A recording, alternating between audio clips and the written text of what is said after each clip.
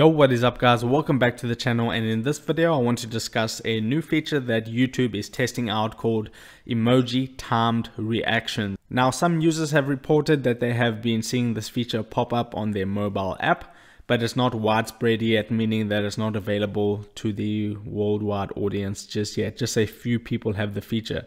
So what exactly is it? So it says over a month ago, YouTube confirmed that it was testing timed emoji reactions. Now you can read this whole article and view the video in your own time, but we can have a look at the video and see exactly what this feature looks like.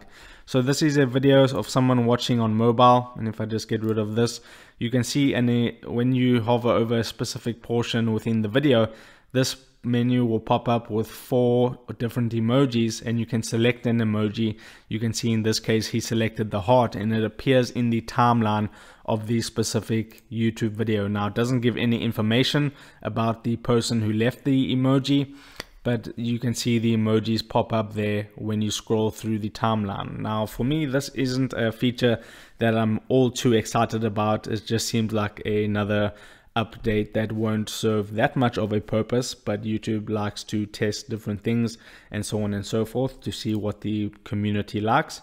But we can have a look at that again, and this is exactly what the feature is going to look like once it releases for the general public. So if you like this feature, let me know in the comment section down below. That's pretty much all there is to it. You get 4 emojis, you can select one and it'll appear in the timeline, and you can see quite a few of them pop up on this specific video, because right now it's only appearing on some videos in the YouTube algorithm and everything like that. So if you can find one, let me know about it, and when this feature gets released to the public, I will be doing a video on it as soon as I get it. So if this video helped you out, don't forget to drop a like onto this video and subscribe for more, and I'll see you in the next video. Take care.